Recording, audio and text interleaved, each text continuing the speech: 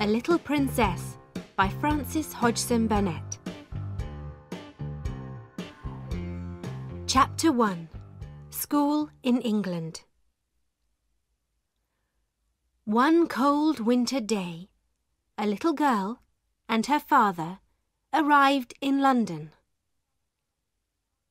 Sarah Crewe was 7 years old, and she had long black hair and green eyes. She sat in the cab next to her father and looked out of the window at the tall houses and the dark sky. "What are you thinking about, Sarah?"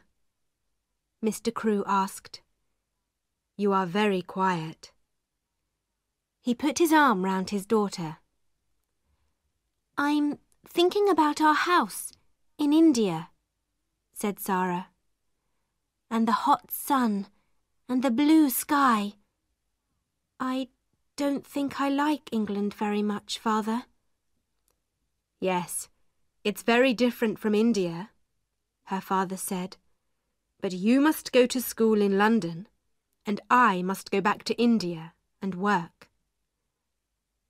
"Yes, Father, I know," said Sarah. "But I want to be with you. Please come to school with me. I can help you with your lessons." Mr. Crewe smiled, but he was not happy. He loved his little Sarah very much, and he did not want to be without her. Sarah's mother was dead, and Sarah was his only child. Father and daughter were very good friends. Soon they arrived at Miss Minchin's school for girls and went into the big house. Miss Minchin was a tall woman in a black dress. She looked at Sarah and then gave a very big smile. "What a beautiful child!" she said to Mr. Crewe. Sarah stood quietly and watched Miss Minchin. "Why does she say that?" she thought. "I am not beautiful, so why does she say it?" Sarah was not beautiful, but her father was rich. And Miss Minchin liked girls with rich fathers because it was good for the school, and good for Miss Minchin too. "Sarah is a good girl," Mr. Crewe said to Miss Minchin. "Her mother was French, so she speaks French well. She loves books and she reads all the time, but she must play with the other girls and make new friends too." "Of course," said Miss Minchin. She smiled again. "Sarah is going to be very happy here, Mr. Crewe." Mr. Crewe stayed in London for a week. He and Sarah went to the shops, and he bought many beautiful, expensive dresses for his daughter. He bought books and flowers for her room, and a big doll with beautiful dresses too. Miss Minchin smiled, but she said to her sister Amelia, "All that money on dresses for a child of 7! She looks like a little princess, not a schoolgirl." When Mr. Crewe left London, he was very sad. Sarah was very sad too, but she did not cry. She sat in her room and thought about her father on the ship back to India. "Father wants me to be happy," she said to her new doll. "I love him very much, and I want to be a good daughter, so I must be happy." It was a very big and very beautiful doll, but of course it could not answer. Sarah soon made new friends in the school. Some little rich girls are not very nice children. They think they are important because they have money and lots of expensive things. But Sarah was different. She liked beautiful dresses and dolls, but she was more interested in people and books and telling stories. She was very good at telling stories. She was a clever child, and the other girls loved to listen to her. The stories were all about kings and queens and princesses and wonderful countries across the sea. "How do you think of all those things?" asked her best friend, Ermengarde. "I have all these pictures in my head," said Sarah, "so it's easy to tell stories about them." Poor Ermengarde was not clever. She could never remember any of her school lessons, and Miss Minchin was always angry with her. Sarah often helped Ermengarde with her lessons. "Listen, Ermi," she said. "You remember that French king, Louis XVI? Well, this is a story about him. One day, in 1792, and so Ermengarde learnt her lessons through Sarah's stories, and she loved her friend very much. But not everybody was Sarah's friend. Lavinia was an older girl.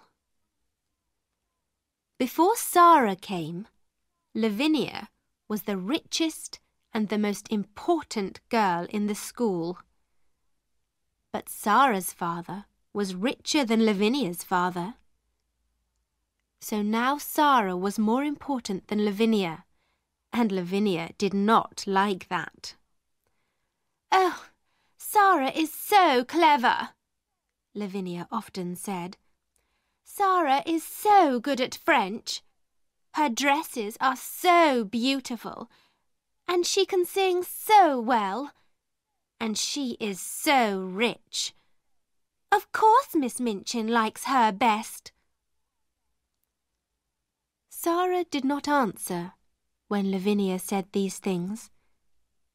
Sometimes it was not easy, but Sarah was a kind, friendly girl, and she did not like to be angry with anyone.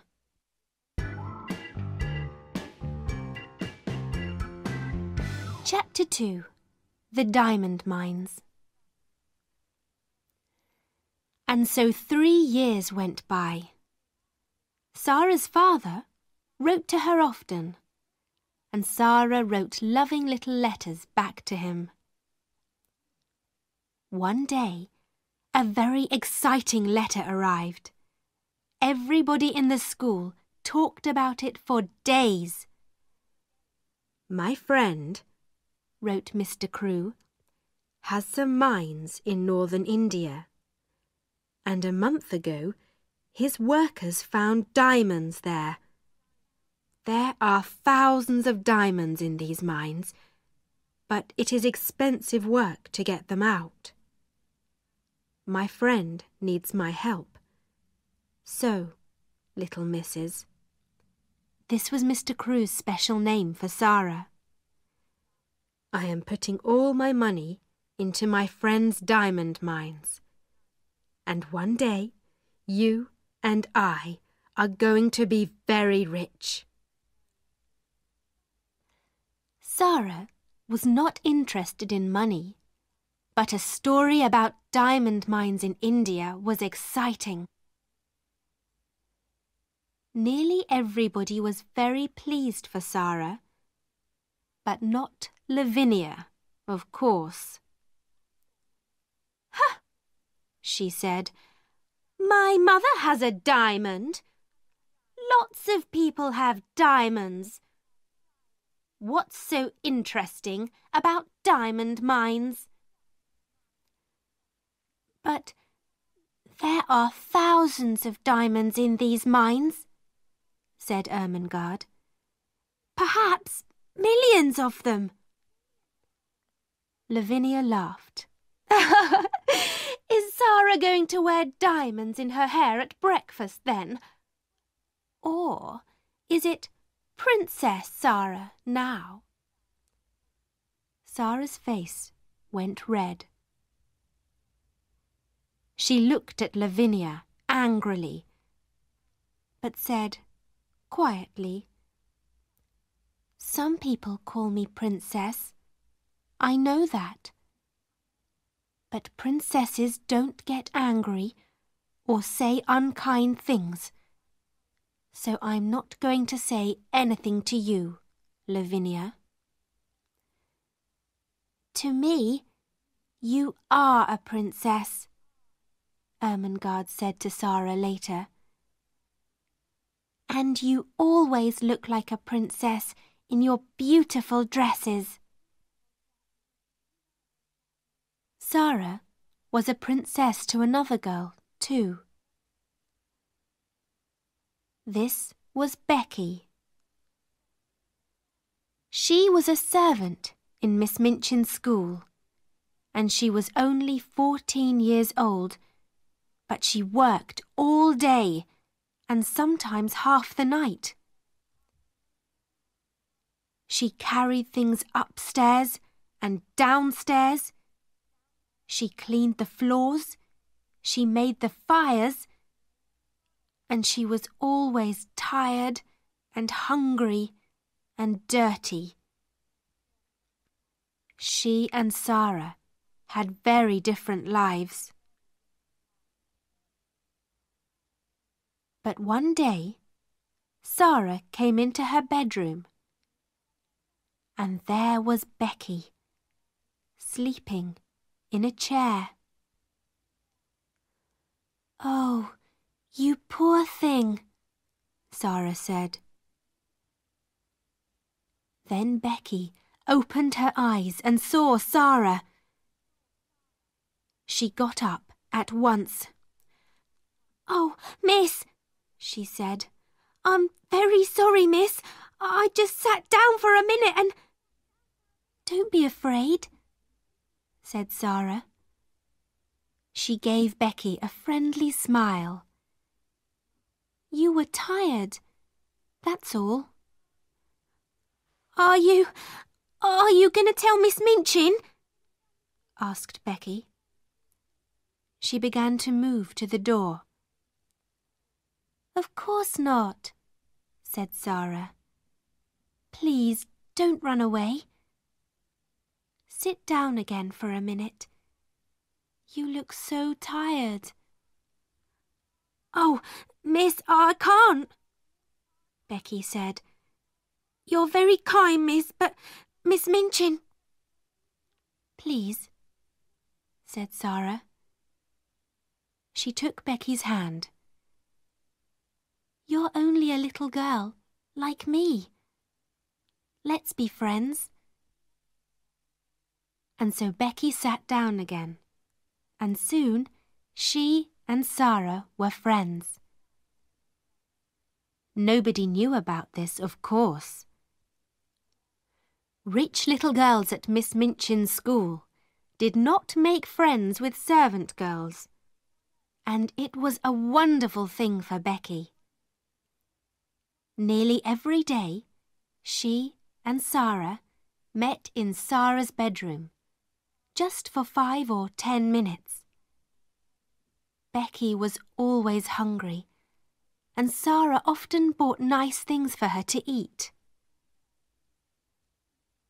They sat and talked, and sometimes Zara told Becky some of her stories. Becky loved that. Oh, miss, she said, you tell them so beautifully. Sometimes I like your stories better than things to eat. And after those visits to Zara's room, Becky always felt better. Not so tired and not so hungry. Some months later, Sarah had her 11th birthday. Lessons stopped for the afternoon, and there was a big party for all the girls in the school. "This party is expensive for us," Miss Minchin said to her sister, Amelia, "but it looks good for the school." That afternoon, there was a visitor to the school, Miss Minchin's lawyer. He went with Miss Minchin into her office, and they closed the door. In the schoolroom next door, there was a lot of noise from Sarah's party. Everybody in there was very happy. But in the office, Miss Minchin was not happy. She looked at the lawyer angrily. "What are you saying? Mr. Crewe has no money? What about the diamond mines?" "There are no diamond mines," said the lawyer. "Well, there are mines, but there are no diamonds in them." "But Mr. Crewe's good friend," began Miss Minchin. "Mr. Crewe's good friend," said the lawyer, "ran away with all Mr. Crewe's money. Ralph Crewe was ill with a fever, and when he heard about this, he got worse. A week later, he was dead." "Dead?" cried Miss Minchin. "But what about his daughter, Sarah, and this expensive birthday party?" "Sarah Crewe has no money," said the lawyer. "Not a penny in the world, Miss Minchin. Not a penny." "She must leave my school at once," Miss Minchin said angrily. "She must go this afternoon."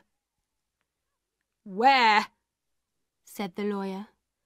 "Out into the streets? An 11-year-old girl? That's not going to look very good for your school, Miss Minchin." Miss Minchin's face went red. "You can't put her out in the streets," said the lawyer. He stood up. "But perhaps she can work for you." The lawyer left, and Miss Minchin called her sister Amelia. "Bring Sarah Crewe here at once," she said. 2 minutes later, Sarah, in her beautiful blue party dress, stood in front of Miss Minchin. "Have you a black dress, Sarah?" Miss Minchin said coldly. "Yes, Miss Minchin," said Sarah, "but it's very small." "Go and put it on at once," said Miss Minchin. "Your father is dead. There were no diamond mines, and your father's friend ran away with all his money. You have nothing. Not a penny. But I am going to be very kind to you. You can stay in my house, but now you must be a servant and work for your bread. You can sleep in a servant's room, upstairs, next to Becky's room."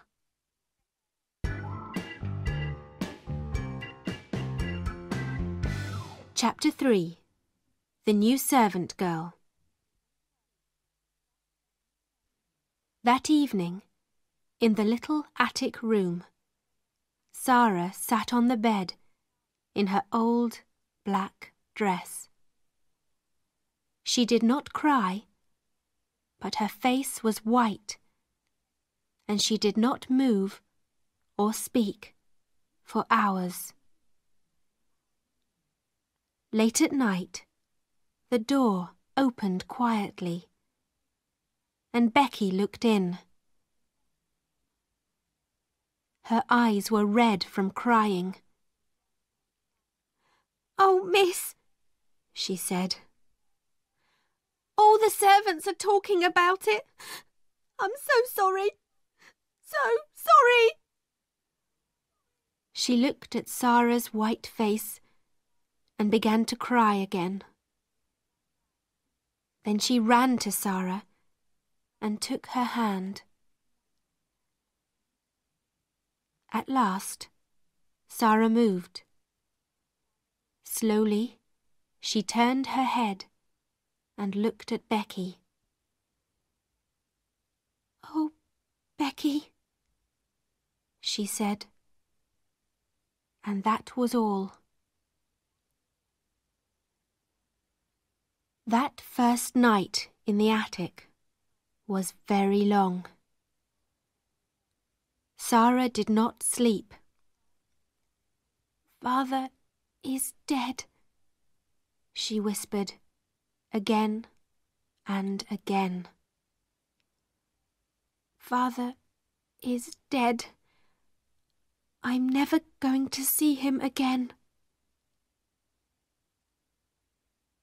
The next morning, Sarah's new life began. She learnt to clean floors and to make fires. She ran upstairs and downstairs, and she worked in the kitchen. The cook was a big woman with a red, angry face. "So," she said, "the little rich girl with the diamond mines is now a servant, eh?" She looked at Sarah. "Now, I'm making apple pies this morning. Run down to the shops and get me some apples, and be quick." So Sarah ran to the shops and carried a big bag of apples back to the house. Then she cleaned the kitchen floor and carried hot water up to all the bedrooms. She worked every day, from early in the morning to late at night. She helped in the school too. "You speak French well," Miss Minchin said to her coldly, "so you can teach French to the younger children. But you're only a servant. Don't forget that." The first months of Sarah's new life were very hard. She was always tired and hungry, but she never cried. At night, in her little attic, she thought about her father, dead in India all those miles away. "I must be brave," she said. "Father always wanted me to be brave. And I have a bed to sleep in and something to eat every day. Lots of people don't have that." At first, Sarah's only friend was Becky. Every day, Becky came into Sarah's room. They did not talk much, but it helped Sarah a lot to see Becky's friendly, smiling face. The girls in the school were sorry for Sarah, but Sarah was a servant now, and they could not be friendly with a servant. Lavinia, of course, was pleased. "I never liked Sarah Crewe," she told her friends. "And I was right about the diamonds. There weren't any." Ermengarde was very unhappy.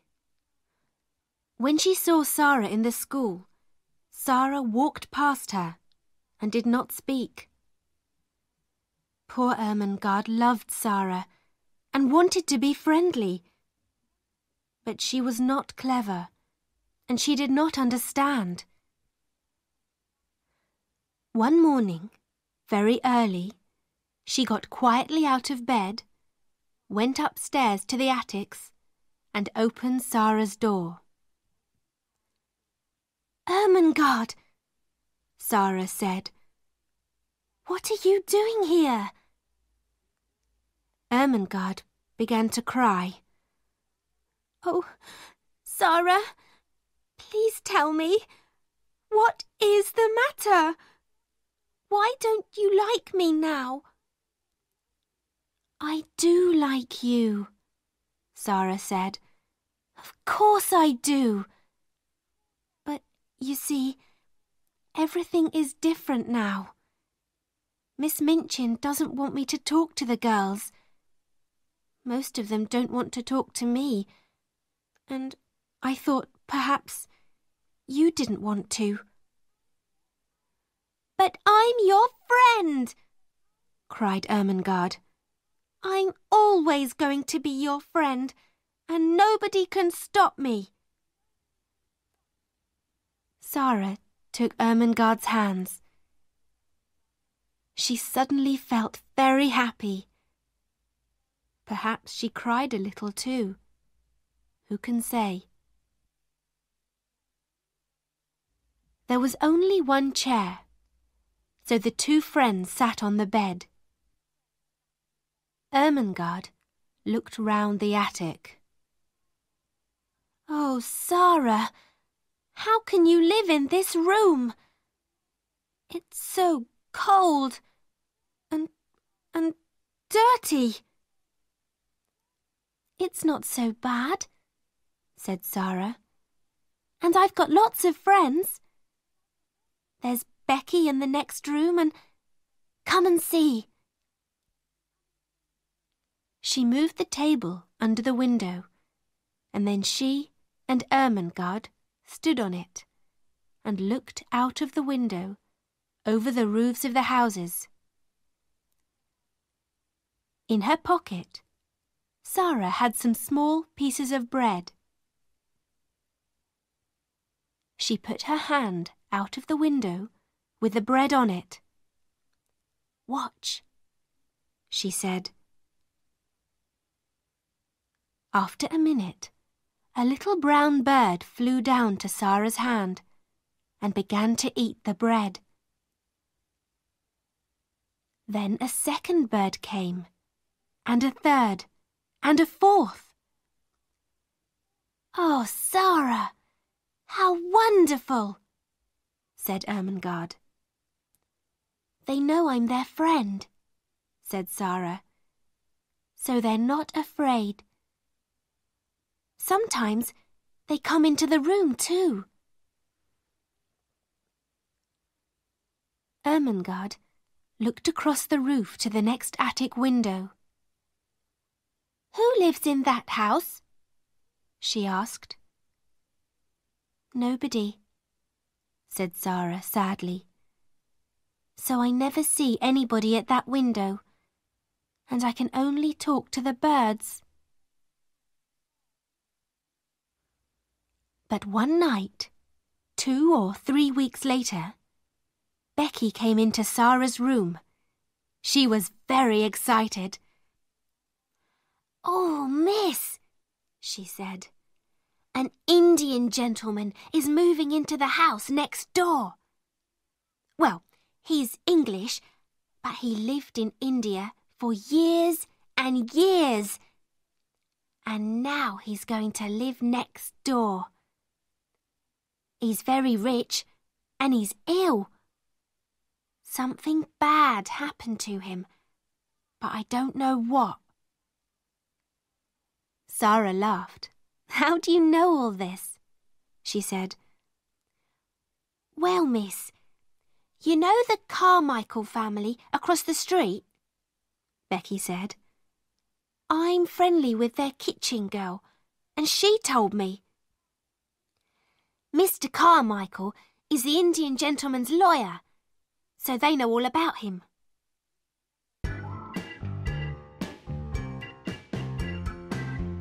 Chapter 4. Ram Das and the Monkey. Every morning, when Sarah gave the birds their bread, she looked across to the attic window next door, but nobody opened it. Nobody called out, "Good morning," across the roof, or gave Sarah a friendly smile. Perhaps the Indian gentleman's servants all sleep downstairs, she thought sadly. Her life was very lonely now. She saw Becky every day, of course, but they did not have much time for talking. The cook and the other servants were not friendly. Sometimes, at night, Ermengarde came up to Sarah's room, but it was not easy for her to come often. Then, one evening, Sarah was in her attic when she heard a noise on the roof. She looked up, and there, at the open window, was a small monkey. "Oh, you dear little thing!" cried Sarah. At once, the monkey jumped down and began to run round the room. Sarah laughed. She got up on the table and looked out of her window, and at the next window she saw a face. The smiling face of an Indian Lascar. "Oh!" cried Sarah. "Have you got a monkey? He's in my room." The Lascar's name was Ram Das. And yes, it was his monkey. He gave Sarah a big smile. "I'm so sorry," he said. "Can I come and get him?" "Oh, yes, please," said Sarah. "I think he's afraid of me, and he runs so fast. But can you get across the roof?" Yes, Ram Das could. And a minute later, he was in Sarah's room. Soon, the monkey jumped into his arms, and Ram Das thanked Sarah again and again. Then he went away, across the roof, back into the house next door. Sarah went to the shops 5 or 6 times a day, and when she walked past the house next door, she often thought about the Indian gentleman. She felt sorry for him. He had no wife or family, and the doctor visited the house every day. Mr. Carmichael, the lawyer, often visited too, and sometimes the Carmichael children went with him. Sarah was pleased about that. "It's nice to see friendly faces when you are ill," she thought. The Indian gentleman thought that too. He liked children very much, but he was a very unhappy man. Mr. Carmichael was his friend, and he talked to him a lot. But they talked about only one thing. "I must find the child," said the Indian gentleman. His name was Mr. Carrisford. "I must find her and take care of her. But where is she? Here I am, with all this money from the diamond mines, and half of it is Ralph Crewe's money. Oh, Carmichael, Why did I leave my friend and run away when things looked bad? Why? You ran away because you were ill with a fever, said Mr. Carmichael. It nearly killed you, remember? And it did kill poor Ralph, said Mr. Carrisford. He put all his money into the mines because I was his friend. But at first, we didn't find any diamonds. And all Ralph's money was gone. I was afraid to tell him, so I ran away. And later, when we did find diamonds, Ralph was dead. He laughed angrily. What a brave friend I was! It's not easy to be brave, Mr. Carmichael said quietly, when you're ill with a fever. Mr. Carrisford looked into the fire. Ram Dass tells me, he said, about a little servant girl next door. The monkey ran away, and Ram Dass went across the roof to get him back from her room. The poor child sleeps in a cold, dirty attic and works about 16 hours a day. Is Ralph's daughter living like that? I can't stop thinking about it. We're going to find her one day, said Mr. Carmichael. But how? Said Mr. Carrisford. He put his head in his hands. I never saw her. I don't know her name. Ralph always called her his little missus. We talked all the time about the mines. He never told me the name of her school. Her mother was French. So did he take her to a school in France? Or was it in England? Well, we know there was a child at a school in Paris, said Mr. Carmichael, with the name of Carew or Crew. Her father died suddenly, and a Russian family took her away with them, because she was a friend of their daughter. Perhaps this girl is Ralph Crew's child. Next week, I'm going to Moscow to look for her. I want to go with you, but I'm not well, said Mr. Carrisford. I must find her, Carmichael. I must. Every night in my dreams, I see Ralph Crew's face, and he says, Tom, Tom, where is my little missus? And I have no answer for him.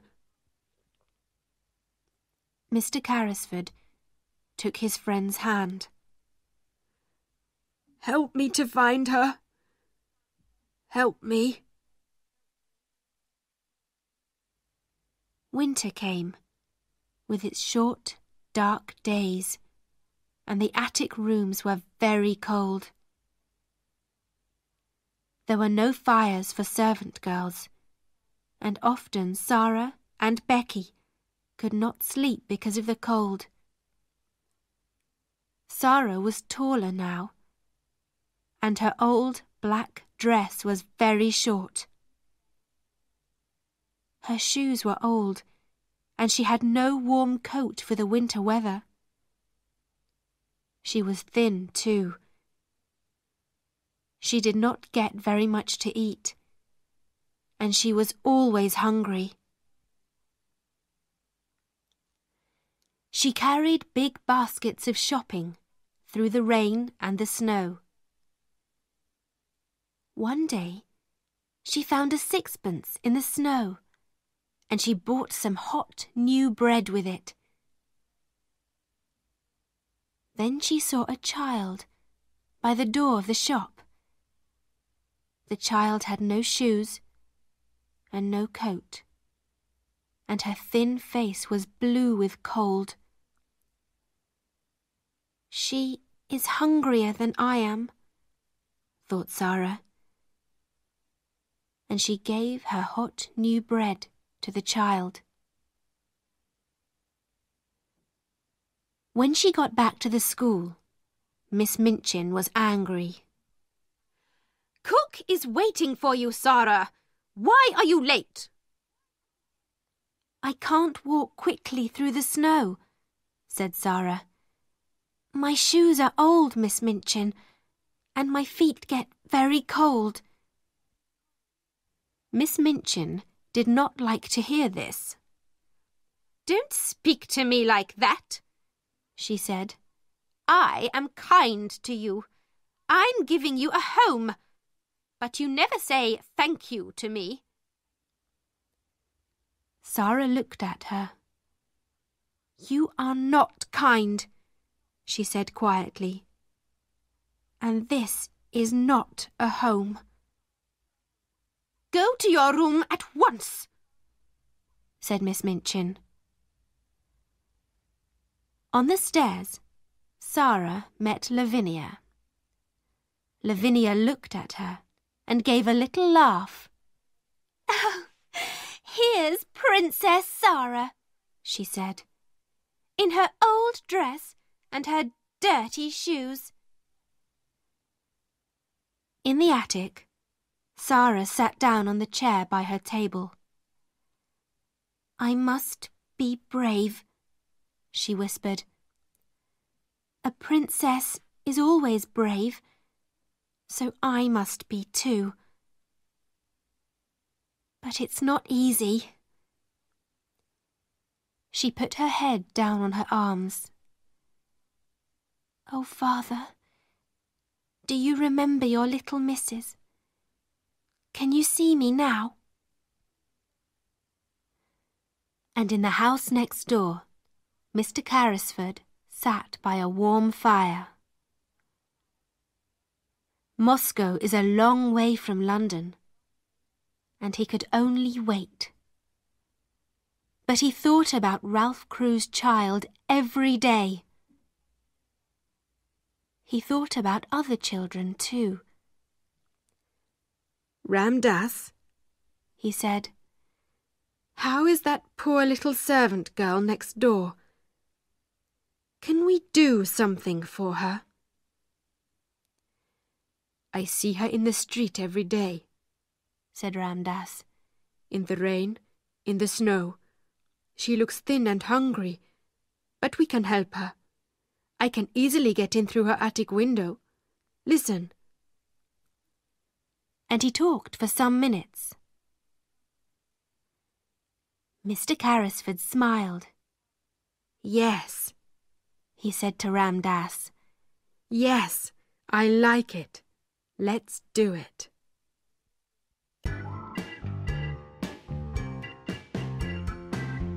Chapter 5. The Magic.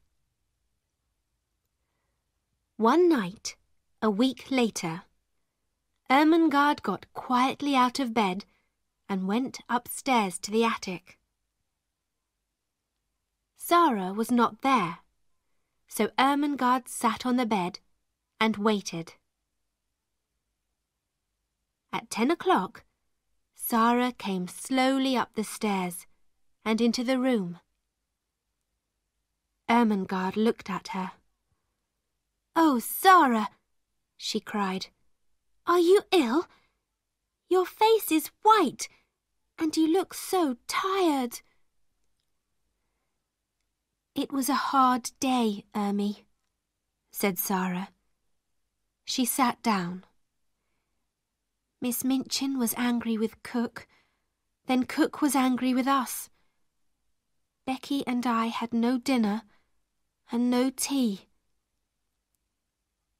Does that happen often? Said Ermengarde, unhappily. You never told me. Are you hungry now? Sarah looked at her. "Yes," she whispered. "Yes, I am. I would like to eat that table. I would like to eat you." Ermengarde jumped up.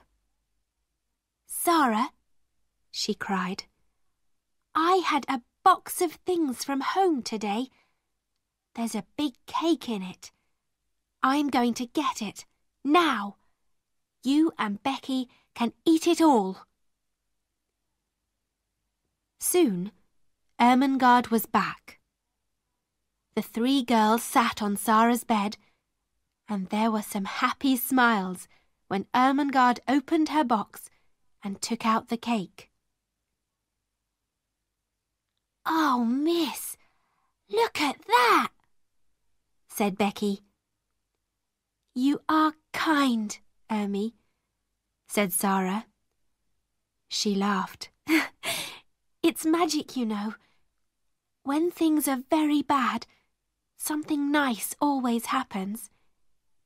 Here we are, having a party."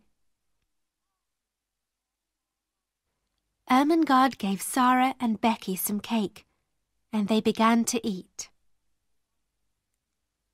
Suddenly, they stopped. There was a noise of feet on the stairs. They listened. "Oh, no," whispered Becky. It's Miss Minchin." "Yes," said Sarah. Her face was white again. Then the door opened and Miss Minchin came in. "So, Lavinia was right," she said angrily. "Tea with Princess Sarah. Becky, get back to your attic at once." "Oh, please, Miss Minchin," cried Ermengarde. "It was my cake from home. We're only having a party." "Go back to your room, Ermengarde," Miss Minchin said coldly. "and take these things with you. And tomorrow," she looked at Sarah, "there's no breakfast, no dinner, and no tea for you. Remember that." Soon, the attics were quiet again. Tired and hungry, the 2 servant girls went to sleep. But after an hour or 2, Sarah opened her eyes. Was it a noise from the window, perhaps? "Something is different," Sarah whispered. "What is it?" She sat up in bed and looked round the room. She looked again and again, and her eyes were very big. The room was different, very different. There was a wonderful hot fire. There were new, warm blankets on her bed, and beautiful pictures on the walls. Sarah slowly got out of bed. "Is this a dream?" she said. "Where did all these things come from?" She put out her hand to the fire. "No, it's not a dream. The fire is hot. I can feel it. And oh, look at the table." There was a red cloth on the table, and cups and plates. There was hot tea and wonderful things to eat. Hot meat pies and sandwiches and cake, oranges and apples.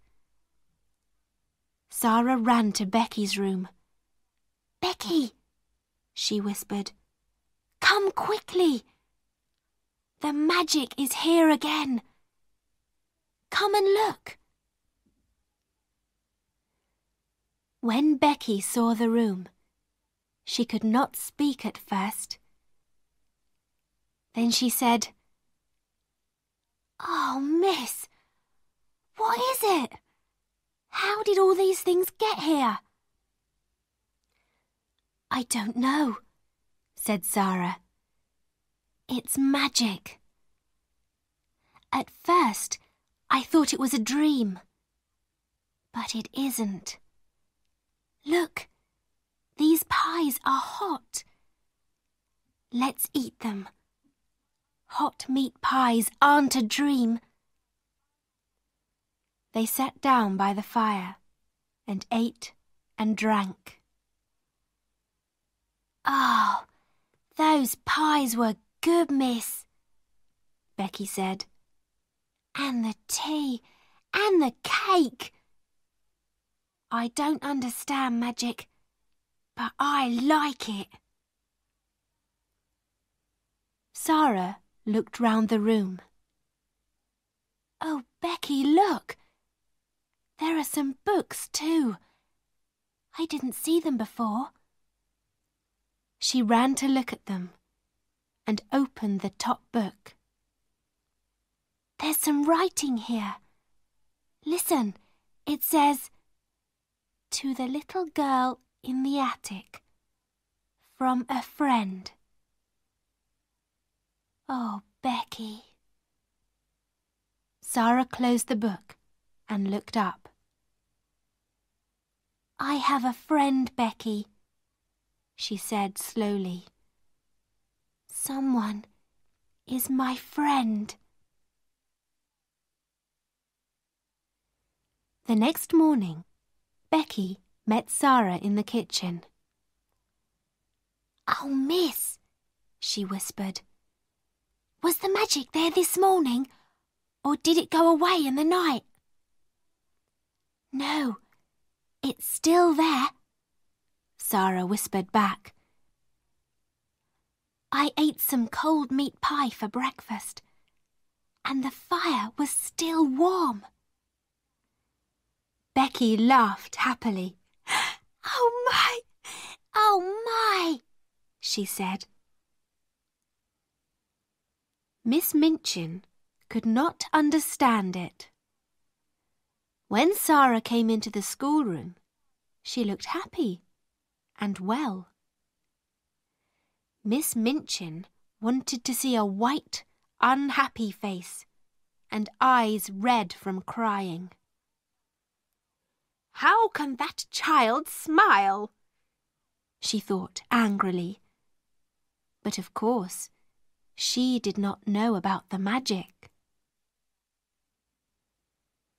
And the magic did not go away. Every evening, when Sarah went up to bed, she found new things in the attic. There were more warm blankets for her and for Becky. There were pictures on the walls. There were books, new shoes, and a winter coat. And best of all, there was always a fire and a wonderful hot dinner on the table. But where does it all come from? Becky said one night when they sat by the fire. Who does it, miss? A friend does it, Sarah said. A kind, wonderful friend. But he doesn't want us to know his name. They began to look at one of the new books, and then Becky looked up. Oh, miss, she whispered. There's something at the window. What is it? Sarah got up to look.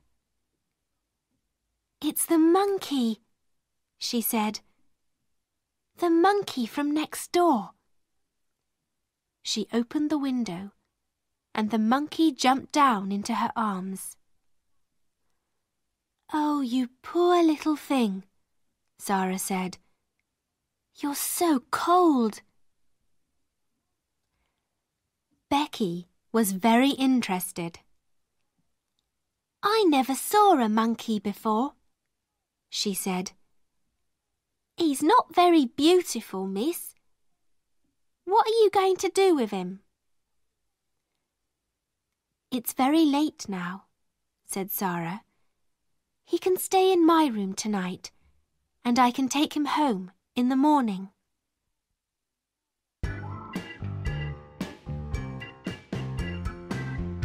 Chapter 6. Lost and Found. The next morning, the first visitor to the house next door was Mr. Carmichael, back from Russia. But when he came into the house, his face was sad. Mr. Carrisford knew the answer at once. "You didn't find her," he said. "I found her," Mr. Carmichael said, "but it was the wrong girl. Her name is Emily Carew, and she's much younger than Ralph Carew's daughter. I'm very sorry. We must begin again," said Mr. Carrisford, unhappily. "But where? It's 2 years now. 2 years. "Well, she isn't at a school in Paris, we know that," Mr. Carmichael said. "Let's look at the schools in England now." "Yes," said Mr. Carrisford. "Yes, we can begin in London." "There's a school next door, Carmichael." Perhaps it was the magic again. But at that moment, Ram Dass came quietly into the room. "The little servant girl from the attic is here," he said to Mr. Carrisford. "With the monkey. He ran away again last night to her room. Would you like to see her?" "Yes," said Mr. Carrisford. "Yes, I would. Bring her in." And so Sarah came into the room and stood in front of the Indian gentleman. She smiled at him. "Your monkey came to my room last night," she said, "and I took him in because it was so cold." Mr. Carrisford watched her face with interest. "That was kind of you," he said. Sarah looked at Ram Dass by the door. "Shall I give him to the Lascar?" she asked. "How do you know he is a Lascar?" said Mr. Carrisford. "Oh, I know Lascars," Sarah said. "I was born in India." Mr. Carrisford sat up suddenly. "In India?" he said. "But you're a servant at the school next door." "Yes, I am now," said Sarah. "But I wasn't at first." The Indian gentleman looked at Mr. Carmichael, and then Mr. Carmichael looked at Sarah. "What do you mean by 'at first,' child?" he asked. "When father first took me to the school." "Where is your father?" said Mr. Carmichael. "He died," said Sarah, very quietly. "His friend ran away with all his money, and there was no money for me. There was nobody to take care of me So Miss Minchin put me in the attic and said I must work for my bread. The Indian gentleman moved in his chair. What was your father's name? He said. Tell me. Sarah looked at him sadly. Ralph Crewe, she said. He died in India from a fever 2 years ago. Mr. Carrisford's face went very white. Carmichael, he whispered. It is the child. The child. That was an exciting day for many people. At first, poor Sarah did not understand. But Mr. Carmichael talked to her quietly and told her everything. The true story about her father's friend and the diamond mines, and the 2 years of looking for Ralph Crewe's daughter.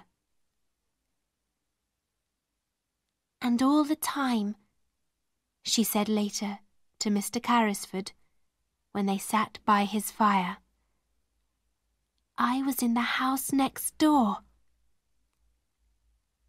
Tom Carrisford took her hand. Yes, he said, and you're never going back there. Your home is with me now. I'm going to take care of Ralph's little missus. Sarah laughed happily. And you were the friend too. All those beautiful things in my attic came from you. You and Ram Dass. Becky and I thought it was magic. The Indian gentleman smiled at her. We were sorry for you, he said. Ram Dass can move very quietly, and he carried the things across the roof when you were out. I couldn't find Ralph's daughter, but I wanted to help somebody. And then Ram Dass told me about this sad, lonely little servant girl in the attic next door. And so the story ended happily for everybody, but not for Miss Minchin. Sarah was very rich now, and Miss Minchin wanted her to come back to the school. She came to see Mr. Carrisford, but he said some very angry things to her, and she went away with a red face. Becky came to live in Mr. Carrisford's house too. She was Sarah's servant, and she was very happy. She had a warm room, nice dresses, and good things to eat every day, and she loved Sarah very much.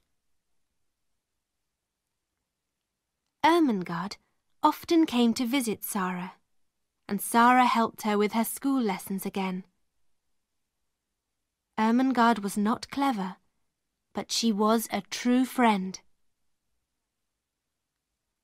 On that first day, in the Indian gentleman's house, Sarah wrote a letter to her, and Ermengarde carried the letter into the schoolroom. There were diamond mines, she told Lavinia and the other girls. There were millions and millions of diamonds in the mines, and half of them are Sarah's. And they were her diamonds all the time when she was cold and hungry in the attic. And she was a princess then, and she's a princess now.